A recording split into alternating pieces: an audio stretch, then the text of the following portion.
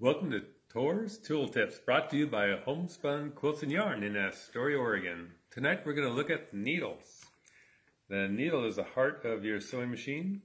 My camera doesn't have a microscope mode, so we're going to bring out the larger version. We blew this one up to make it visible on your screen.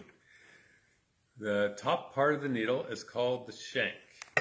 All modern machines use a flat shank on their needle to hold it in the right position for the sewing action to occur. The front of the blade of the needle has a long groove in it. That's where the thread hides as the needle penetrates the many layers of the work you're working on. The larger the needle, the larger this groove is, and the thicker the thread is designed for. The eye of the needle can be small or it can be larger depending on what it's made for.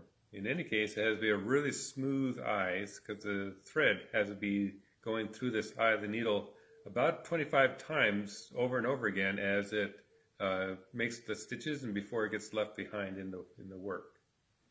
On the back of the needle is the scarf.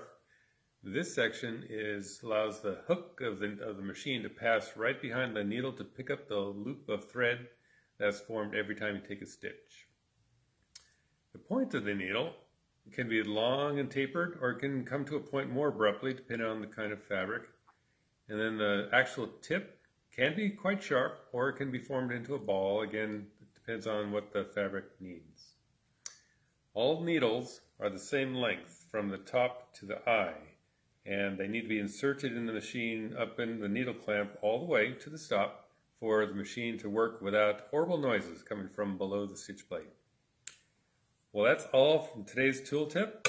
We'll be back later with more tips, and please be careful out there and be at peace. Goodbye.